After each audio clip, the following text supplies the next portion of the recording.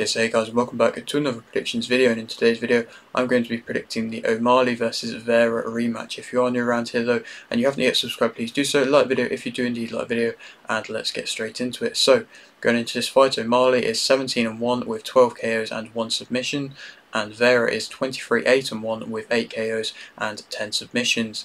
This fight is for the UFC bantamweight title. O'Malley's last fight was a win via KO in round 2 versus Sterling, and Vera's last fight was a win via unanimous decision versus Munoz. This is in O'Malley's home country of America, and the first fight ended with Vera winning via KO in round 1 back in 2020.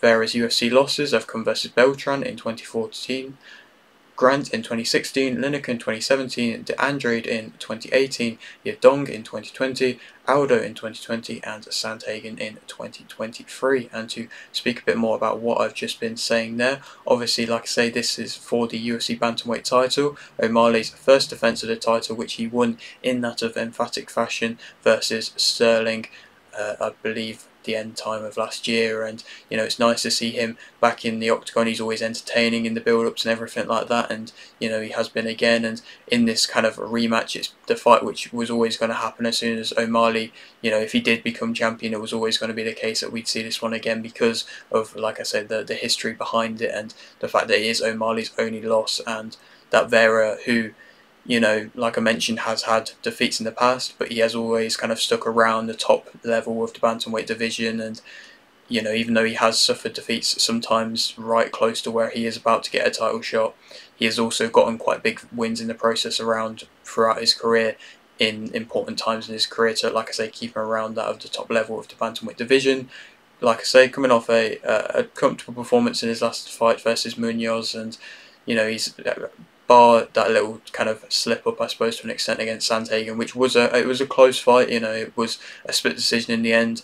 Possibly could have really been a unanimous for Sandhagen, but it was still not a brutal kind of loss or anything like that. So in recent years, that's the big defeat that he's had, and you know, Sandhagen's a quality opponent, and to be fair, if Vera wins, that then most likely sets up for Sandhagen to fight for the title against Vera. And so, you know, it seems like everybody in the bantamweight division at the moment's got some sort of kind of backstory or grudge fight that they want to go and, you know, I suppose get their own back on, and it seems like that we've got that here. And you know, like I say, O'Malley, I mean, fighting in his home country, but it doesn't really make much of a difference because Vera's used to fighting in America with the UFC and everything like that, with the experience he's had in the UFC. Like I say, fighting in the UFC since 2014, 10 years in the UFC, you know, it doesn't really seem like he has been around for that long, but like I mentioned, he's been around for ages, and if you go back and watch some of his old fights, he looks so young. And you know, he's come on along since then, and it's good to see him now getting this title shot. And also on this card, people are comparing this fight, this card to that of UFC 300, this UFC 299, and I mean, it's very stacked. There's some great fights. I'm only speaking about one of the fights on this, but you know, if you look at Venom Page versus Holland, that's a great fight. Almeida versus Blades, that's a great fight. I believe Pedro Munoz is on this card. There's probably other fights that I'm missing. Yadong versus Yarn, that's a great fight as well. Probably will think Yarn's going to win that one, but you know, there's some big fights as well as this one which I'm about to mention. So when people compare it to that of UFC 300, UFC 300 probably is better, but it's close, and it's nice to see that there is a calibre which I feel like there is being set in that of pay-per-views in the UFC, and they're wanting to keep to it. And obviously there was kind of a little bit of annoyance around the UFC 300 and the main event of it, but there is still that calibre there, like I mentioned, and they're living up to it to an extent at the moment, stackness-wise, like I mentioned. Also on this card though, Saint Denis versus Poirier, great fight. I think Saint Denis is going to win via TKO in round 3. He's a very exciting fighter. He can get drawn into fights quite a lot, so I feel like this probably will be an entertaining one while it lasts. But Poirier, he's not been active enough. He's not been even winning the best of fights. He only really fights the toughest of opponents, and I think somebody like who's got this kind of young mindset and this will to win, this youthfulness coming through in that of Saint Denis, I think he's going to be able to outwork him. He's strong, he's got varied strikes, and he's got good movement, and I think he's going to be able to be too much for Poirier, and I think Poirier's age possibly might show in this fight as well, but I think Saint Denis will be able to get the win. Credit to Poirier though for taking this fight. I mean, he doesn't fight often, like I say, Poirier, but this one's a tough fight, and yeah, like I say, credit to him for taking it. And Saint Denis, I mean, there's not really much for Poirier to win in fighting Saint Denis, to be completely honest, so, you know, like I say, credit to him for taking it. But going back to the main event, O'Malley as a fighter, I mean, we've seen he's accurate, he's got great time, and he's got great power, he's got very good countering ability from that of a mid-range, and he proved that all just in that fight versus Sterling alone, but he's always had that as well, and with the mix of the good head movement, which he also utilised very well in that just one shot in general, which was a beauty of a shot which he caught Sterling with. He's very technical, good striker. He can fight on the front or the back foot, feints well. He has a good front inside body kick. He has varied kicks, but that front inside body kick I am a fan of. It does very much push back opponents, and he can maintain range quite well. He's patient, picks his shots nicely, fast, good footwork, very composed. Of course, he's very confident in his ability, and it means that he fights quite composed, quite relaxed, and even if he is on the back foot, which he is quite a lot of the time, he is composed, picking his shots nicely and throwing in twos as well quite often. A lot of the time he is pairing his shots together, which is nice to see, not just throwing out the one shot at a time, and like I say, that's nice to see.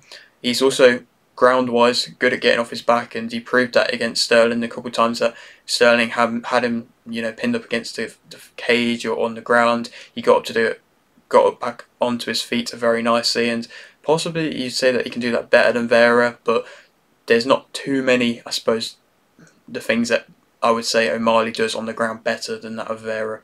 The negatives about O'Malley, I mean, overconfidence can definitely be a thing. He fights with the low guard and the hands low and everything like that. That overconfidence, he can definitely get caught with shots. It will be interesting to see if there's any demons, I suppose, to an extent, from the past of their first fight with Vera stopping O'Malley, of course, and that being, like I mentioned, the only fight which he's lost. Vera's had experience losing and coming back from that, so I don't feel like he's going to have any kind of demons or anything like that, even if he goes and fights Sandhagen again. But with O'Malley, it's being his only loss, we'll have to wait and see.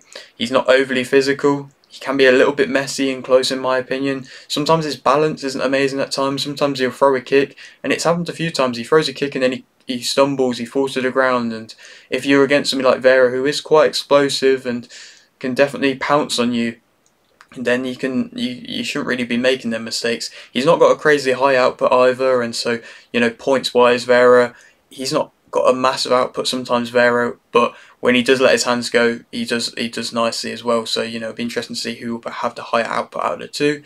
And sometimes he can be, in my opinion, a little bit too comfortable on the back foot, O'Malley, and if he's against that constant pressure with him standing upright and being quite a big target to be hit, he can get hit.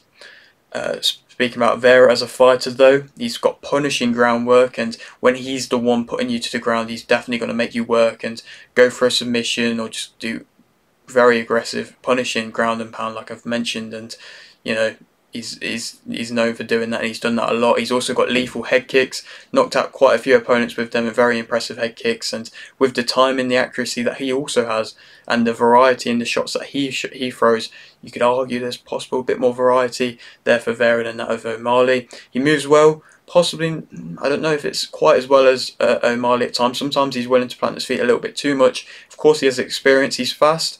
I don't know if he's faster than O'Malley, but he's fast as well. He can fight on the back foot comfortably as well. He's got hard combinations that he throws. He's patient as well. He kind of improves throughout fights, and he isn't really an overly fast starter, similar to that to an extent of O'Malley. So will be intriguing to see who will be the one on the front foot early on. The negatives about Vera, he's got quite a low guard as well. He will keep his chin in the air, possibly a bit more than that of O'Malley. He's a slow starter, like I mentioned. He finds range sometimes difficult with his punches. He finds his range and he's accurate well with his kicks, but he does have to come inside. He doesn't have the big reach, and like I say, O'Malley can keep that of a reach. So if he can do that, then it might be difficult for Vera to get in.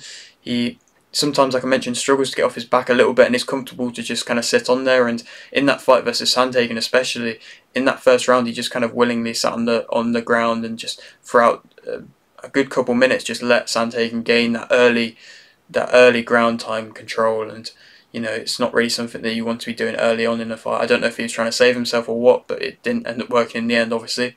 He's willing to stay in bad positions, kind of like I mentioned there.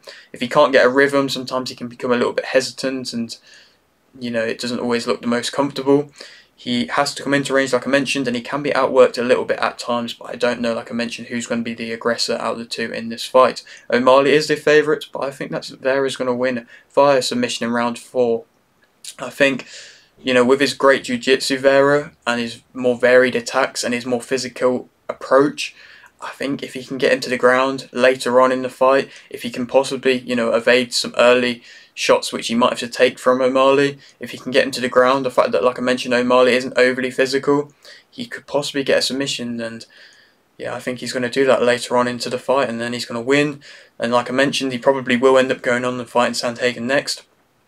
I mean, of course, Dvalishvili more than deserves a title shot, and it's a little bit sad to see that he isn't really getting title shots. It's all good to see these rematches happen, and you know, it does build that other narrative, but Dvalishvili definitely deserves that other title shot, and you know, Nurmagomedov is also a great option for a title shot as well, and somebody also maybe in a couple of fights deserves one as well, or maybe in one more fight deserves one as well. But yeah, that is it for today's video. Hope you did enjoy. Like the video if you did indeed, like the video, subscribe if you are new, and thanks for watching.